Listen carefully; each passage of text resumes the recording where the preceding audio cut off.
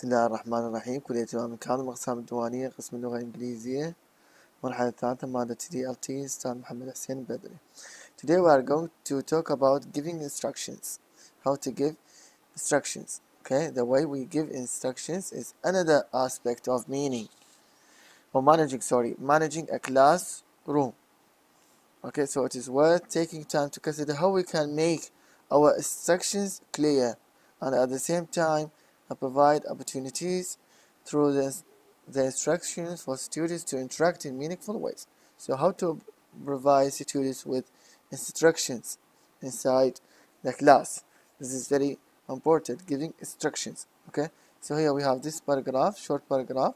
We have this here details how to give instructions, some ways to give instructions. Okay, لخصنا يعني هنا بدل المطلوبات. They are very important. Okay, they are very important. Some ways to give instructions. What are the ways that the teacher uses to give instructions to students? What are they? They are the following. These ways. Number one, writing down instructions and giving them verbally. Okay, either the teacher writes down the structure can speak about the instruction, or he can just write the instructions on the whiteboard, or now for example on the internet. Okay, on the class I can write the instructions. You have to do this and this, you have to answer this and this. Okay.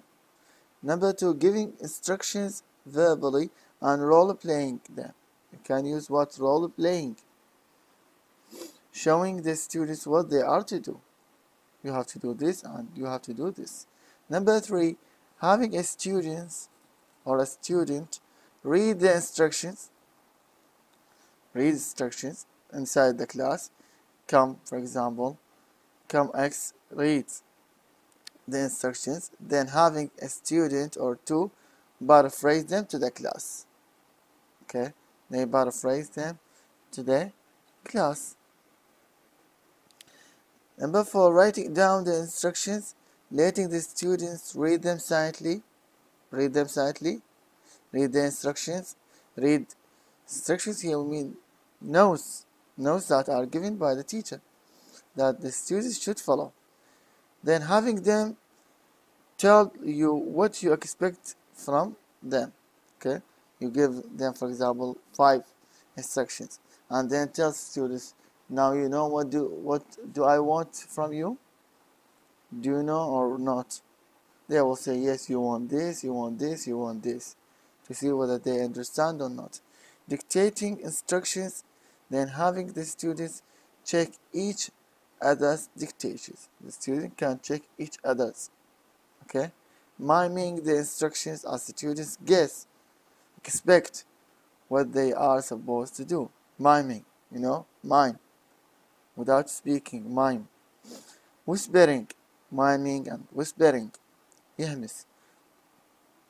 Miming, it means just by using minds without speaking, using lips. And whispering, you whisper. Whispering the instructions as students need forward in their seats, then having students repeat instructions to the person next to them in a whisper. Okay? That is the teacher. In this way, this is whispering. The teacher wants this.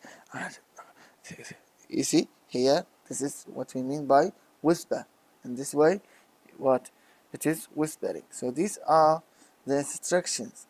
Okay, when you become a teacher in the future, you can have these ways that you can follow inside the class. Your instructions, as far as your instructions concerned. Another important point is what? Keeping students on task. How to keep students on task? For example, students are given a task. The teacher gives his students a task. Okay, question, task, an issue that should be discussed. Okay, you have this task inside the class. You have to work on this task individually, in a group. We talked about different types, okay, different types that we can use in a group, individually, okay. Remember, in second stage you have these kinds of tasks. So even now on classroom we have this. You are given a task. I ask you for 1 or 2 days to finish this task. So when working or when students working on a class on task, sorry, or keeping, how to keep them on task, how to keep them on tasks. Teachers can group students, okay, we talked about this. Teachers can what? Group students, provide activities. Number 1, group students, provide activities, explore ways to give instructions. We have just mentioned this, but this is not always enough to keep students on task. So what do we need to keep students on task? In addition, some teachers believe that keeping students on task is an important part of providing students with opportunities for the meaningful instruction. So, number 4, providing students with opportunities, with chances for meaningful instruction. Okay? So, number 1, group students, provide activities, explore ways to give instructions. And number 4, what? Provide students with chances, with opportunities for meaningful interaction. You see? However, this is not always easy. Sometimes it's not easy. Okay? Even when the students know what to do. For example, as a great number of experienced ESL teachers, those who have experience, can point out, while working on tasks in smaller groups, students will sometimes have their own discussion on matters. So there are problems sometimes with this. When you give students a task and the students have time, have chance, opportunity to work on this task, there is a problem here. The teacher said, the teacher here said, point out and said that what? When sometimes, imagine now, all of you are students. Imagine yourself when sometimes the teacher give you a task, when the teacher asks you question, okay, and for example, the teacher tells you that you have 10 minutes, you have 1 hour. For example, he gets away from you, or closes the door and gets out of the class. Imagine what do you do? شو تسوون من يعوفكم الساعة تروحون أو الساعة بعيد ينتهي بشي ثاني؟ What do you do? يقول لك students, teacher لاحظوا, they observe, they point out, they say that sometimes what?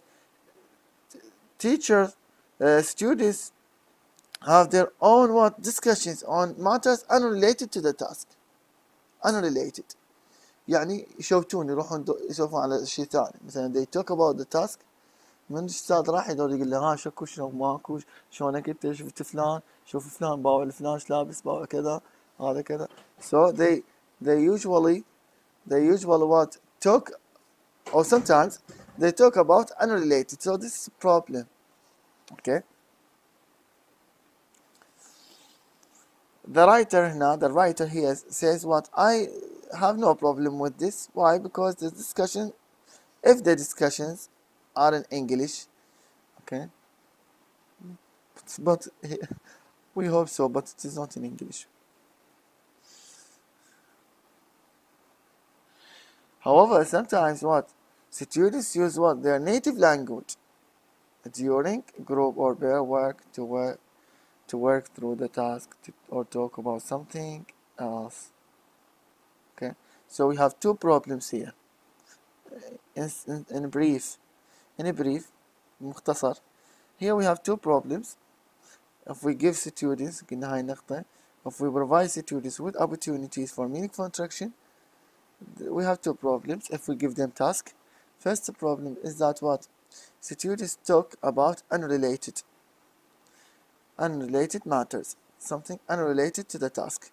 Number two, they speak what their native language. They speak Arabic. For example, you start speaking Arabic, not English.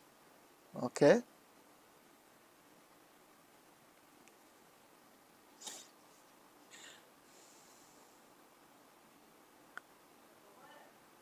So here there are things we can do to keep students on task. How to keep them on task, which is the title here of our topic. How to keep the students on task. How to keep them on task.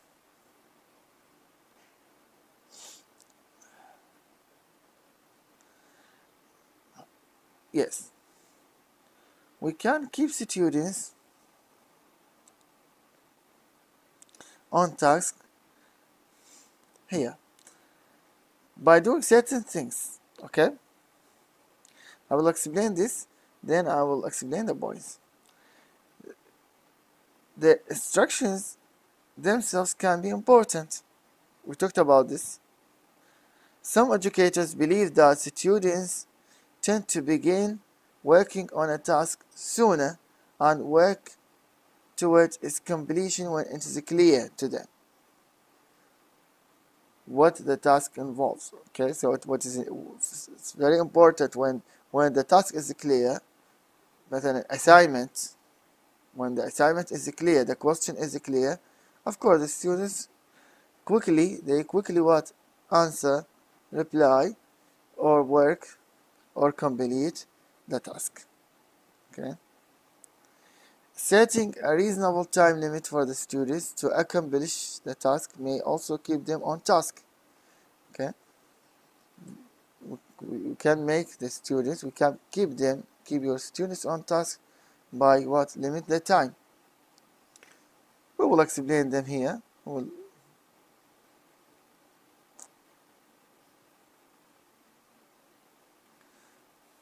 Just these details. I explain this because they are important to understand more. For example, here if the students know they cannot possibly finish the task, here limit time. Okay, you as a teacher limit time for student. Like me, I limited time for you. I give you time for assignment 2 days ago, and I told you that it will finish on Sunday. Today is Sunday, so it will finish on Sunday. So in this way,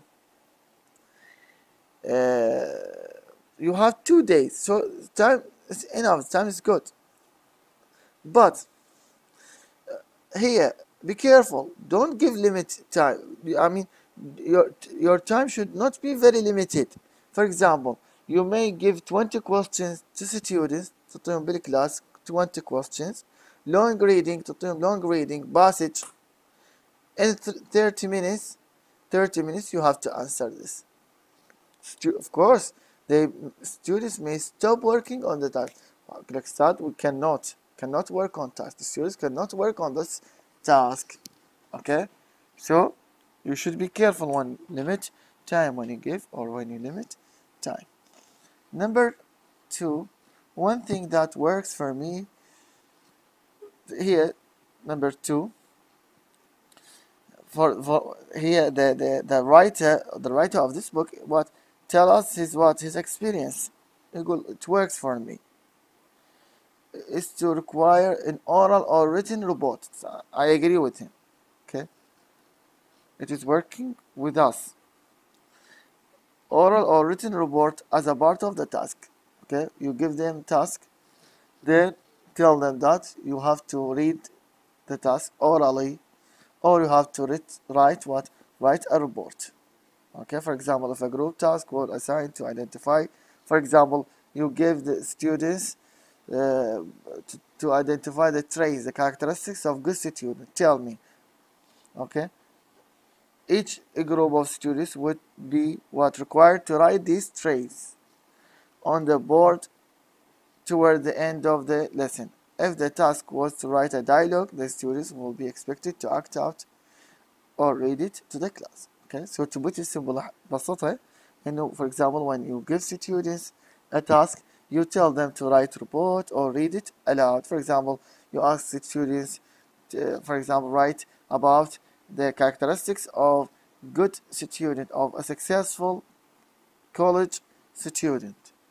Okay, either you tell them to write a report or to read it in a dialogue. If they put it in a dialogue, they can read it to keep them on a task.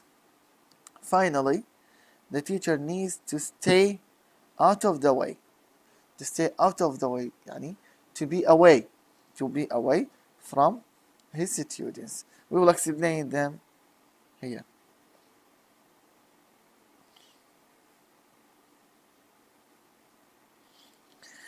So in summary, شوف اللي يخص لك اياه.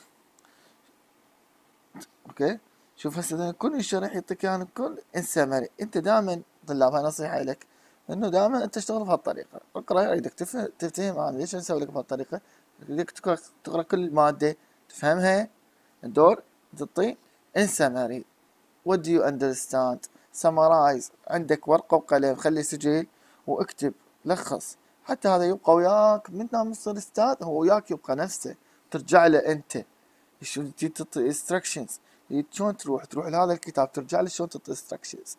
تريد تصنف الطلاب، تقول انا شلون اصنفهم ناسي، تروح للكتاب بسجل مالتك تخليه تحتفظ بيه، تلخصه بايدك بأقلام، قلم احمر ازرق اخضر، وتشتغل عليه بهالطريقة. If you want to be a successful English teacher in the future, you can do this. Okay. So in summary, here are suggestions for keeping students on task. This is what in sum. Give clear instructions. Make sure the students know what the goal of the task is. Let students know that you expect them to stay on the task. Okay. Have students work on tasks that interest them. Okay. Have the students work on the tasks that interest them. Give them a topic which interests them. It is, for example, funny, it's interesting. Have students work on tasks that can accomplish in a set amount of time. We talked about this. Let students know how much time they have left to complete the task, and they work on it. Okay? Tell them, for example, that you have, for example, 15 minutes. You have this one question. This question can be answered in 5 minutes. 5 minutes, give them 10 minutes. Okay? Like now, assignment can be in 1 or 2 hours. I give you 2 days. The quiz in 10 minutes, I give you half an hour. You have to give this time. Okay? You can make it even 20 minutes. In this way. Appoint students to take on roles. For example, as recording secretary, timekeeper, discussion leader. Give them roles. تعطيهم أدوار.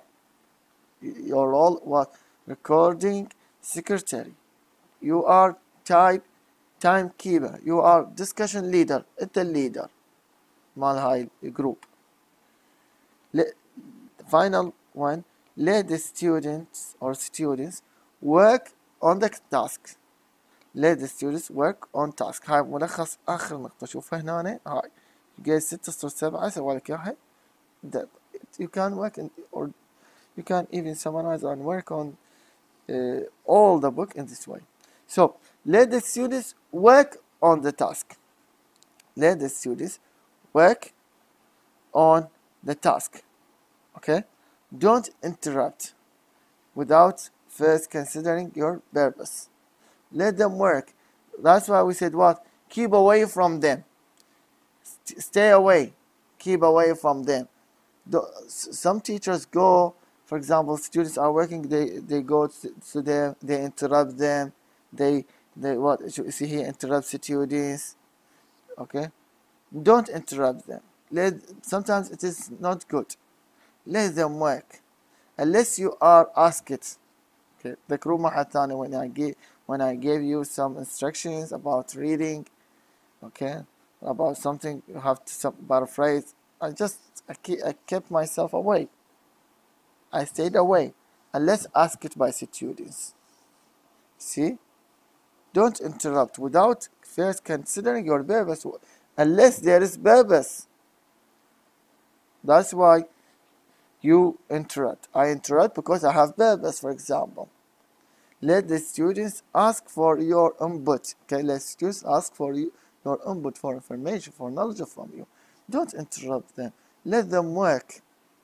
Okay, let them work. Students have minds. Students can work. Students are good. They have mind. They can work. They can think. You have to make them think. They are not passive receivers. Rather, they are active. You should be active producers. Okay, not but passive receivers, rather than active producers. Okay, I will finish with this today, okay, because it's very important. I want to talk about more and more, but no, I will just finish with this because they are very important. These points are very, very important. Thank you so much, and if you have any question, you can ask.